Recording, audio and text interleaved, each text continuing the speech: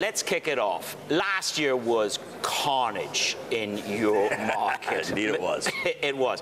Please make sense of, as you would say to me, look, man, last year was a bit of rubble. Where are we in that? Are we in the birthplace of recovery in crypto? Sure, listen, we had a fantastic bubble in cryptocurrencies, right? 2017 kind of popped, the bubble popped at the end of 17, the beginning of 18. And last year you realized just how painful bubbles can be, right? The market was down 90-odd% depending on what crypto you're looking at. I always laugh about the math of that, like, you know, market down 90% is down 60% and then another 65. But you're still convinced. You're still convinced there's a recovery to be had. Yeah. So listen, what happened is all the retail frenzy that came up and down washed out, and now you're in this process of handing off ownership from the people's revolution, from retail to institutions, and all the architecture that institutions need to feel comfortable with this is being put in place.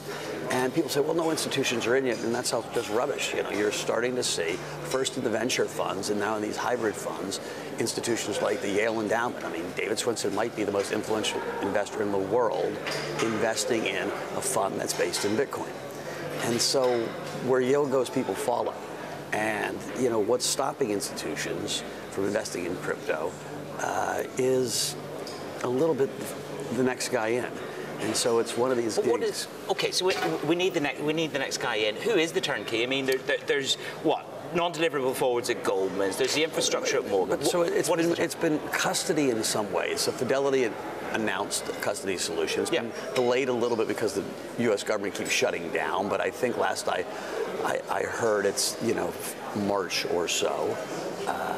The New York Stock Exchange is a crypto company called Bakkt. That's around the same time.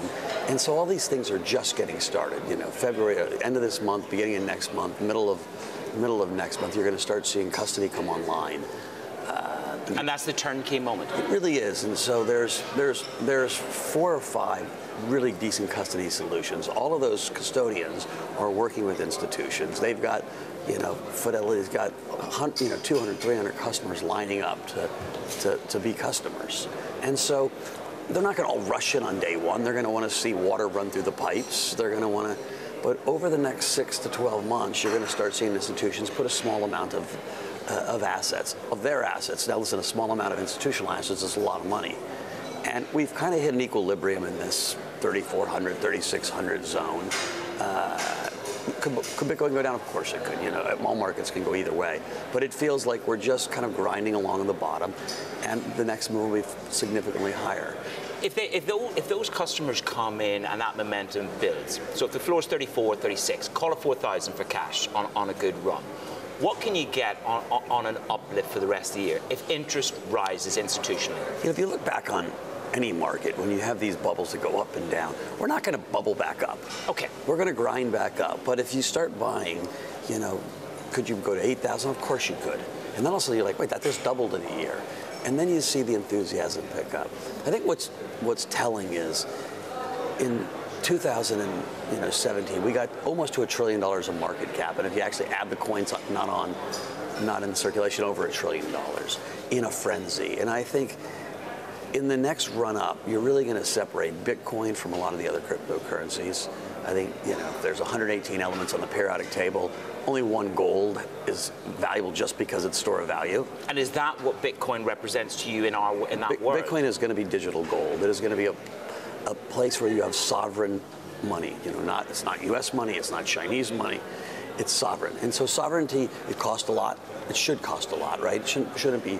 And so people say, well, Bitcoin's slow and Bitcoin's expensive. Yeah, they are. I mean, what about that criticism? Well, it's slow. Have you ever been to Fort Knox? Like, we keep gold, surrounded by guns and deep vaults, and it costs money to store gold. Like, gold's got store of value because people say it's valuable, and you know, we mine it, you know, and so the idea that it's supposed to be free and cheap is actually misguided. And so I actually don't think last year we talked about crypto, everything was going to be a version of Bitcoin. And that's not necessarily true. You know, every blockchain doesn't need the same level of security. It doesn't need to be surrounded by, you know, tanks and guns protecting it. And so you're going to see other versions of cryptocurrencies that represent, call it less secure.